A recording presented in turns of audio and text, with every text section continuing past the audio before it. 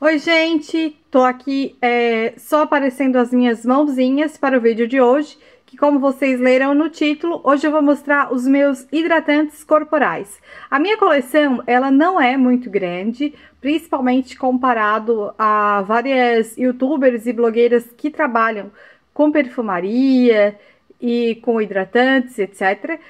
Mas eu acho que eu tenho uma quantidade até grande para uma pessoa normal, né? Porque eu tenho a pele muito seca, então eu gosto de ter bastante hidratante e gosto de variar nos cheirinhos. Então esses são os meus favoritos e eu vou mostrar para vocês. E eu não acredito que eu vou ter muito mais que isso. Eu vou acabar com algum desses para ir depois tá comprando mais, certo? E já que você chegou aqui, por favor, deixe teu like para mim e se inscreve aqui no canal, que isso me ajuda muito. Então, vamos começar. O meu primeiro hidratante é o clássico, né, gente? Todo mundo acho que precisa ter um hidratante desse. Se tu não tens, vale tu experimentar. Porque ele é um Nivea, ele é muito tradicional, ele é para pele seca e extra seca. Eu usava muito esse hidratante quando eu tava grávida. Eu fazia o seguinte, eu tomava um banho de óleo e eu passava esse hidratante. Também usava, tipo, não sei dizer como é que era uma cerinha da Mary Kay, que também era bem hidratante, sabe? Era até umectante. E eu passava na barriga, no seio, nos quadris, onde a gente alarga muito mais da gravidez. E eu engordei na gravidez, gente, 20 quilos e não tive nenhuma estria. Minto, tive um pouquinho de estria no peito, mas é porque eu sempre tive o peito pequeno. Quando eu coloquei silicone, eu tive estria. Então, depois da gravidez, acabou que eu só reforcei, né? Mas foi muito pouquinho e nem dá pra perceber. Na barriga, eu não tive nenhuma. E esse aqui foi meu queridinho e ele continua sendo meu queridinho, só que ele é bem grosso. Então, assim, se tu não gosta de hidratante grosso e que até ele demora um pouquinho pra secar, tu não vai gostar desse. Mas eu acho que ele é bom tu ter, tipo assim, pra te passar no cotovelo, joelho, pé, super bom mesmo. Eu gosto de passar no corpo todo porque eu gosto, não me importo de estar melecada, não me importo de estar com creme grosso no corpo. Esse é o primeiro. Eu vou começar dos mais comuns de outras marcas, sabe? O segundo que eu vou mostrar aqui pra vocês, eu comprei por influência de uma menina aqui do YouTube, porque ela disse que amava esse cheiro e tal. Só que assim, eu vou confessar pra vocês que eu não achei o cheiro muito muito luxo não, tá? Eu achei ele um cheiro bem normalzinho, não fixa muito na minha pele, lembrando que fixação é uma coisa de pele. E ele não fixa muito, mas o preço é super ok e ele hidrata bem legal também. É hidratante da paixão. Essa linha aqui é uma linha mais moderninha, né? Do que aqueles tradicionais da paixão, que eu acho que aqueles tradicionais fixam muito mais o cheirinho.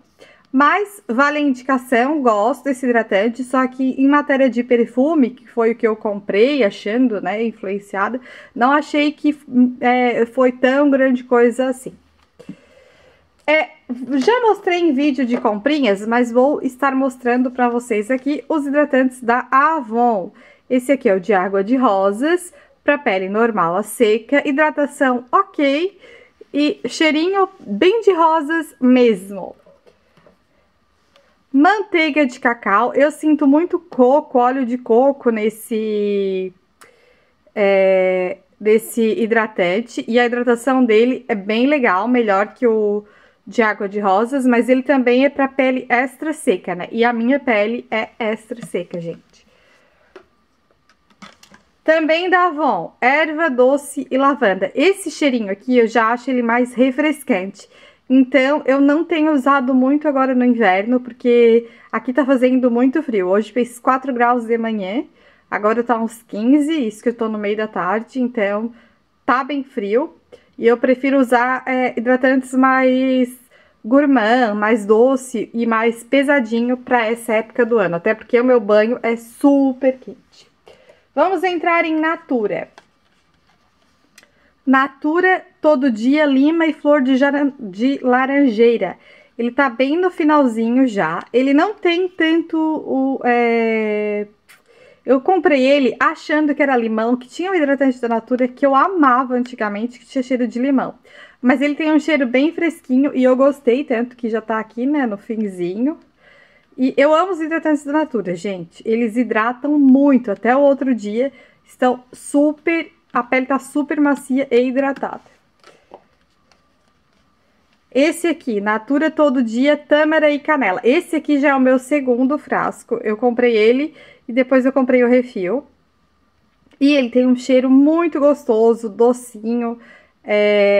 Um cheiro que ele não... Ele até dispensa o perfume, sabe? Eu passo ele à noite e o meu marido, tipo, de longe ele já sente o cheiro do meu hidratante.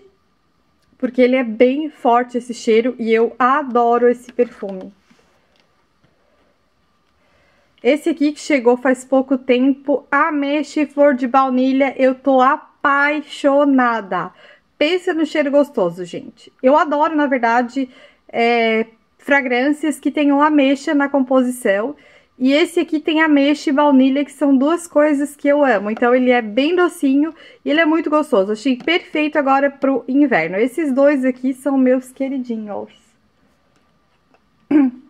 Também da Natura eu tenho macadâmia. Também eu tenho um perfume muito forte que dispensa tu passar perfume depois. Eu, como gosto bem de estar, né, atacar bem a rinite do meu marido, eu passo perfume, sim, e eu adoro esse cheirinho que também é bem forte. Do O Boticário, beijinho. Gente, esse cheiro aqui, ele é um floral bem docinho e ele fixa essa hidratação aqui, sério. Fala aqui que é hidratação profunda e é profunda mesmo. Que no outro dia, quando eu vou tomar banho, eu ainda sinto que a minha pele tá com creme. Vocês não acreditam. Eu amo esse hidratante. Desculpa, gente. Victoria's Secrets Love Spell. Gente, essa aqui eu acho que a embalagem é antiga. Eu tô economizando porque o dólar nessa altura, ninguém mais viajou para trazer, para eu fazer minhas encomendas, e nem eu também. Então, tô economizando, mas amo os hidratantes da Victoria's Secrets. Eles antigamente não hidratavam muito, mas hoje em dia eles estão hidratando sim. E são hidratantes que dispensam perfume, né, gente? Porque eles são muito cheirosos. Esse.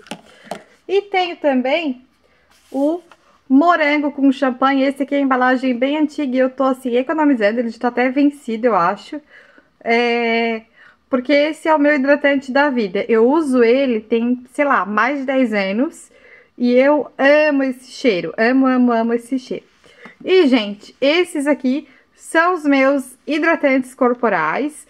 Todos eles que eu uso depois do banho. Quando tá muito frio, eu acabo usando só óleo corporal. Mas eu sempre passo alguma coisa porque a minha pele é muito seca. Eu espero que vocês tenham gostado. E deixem um like pra mim, que me ajuda muito. Beijos e até o próximo.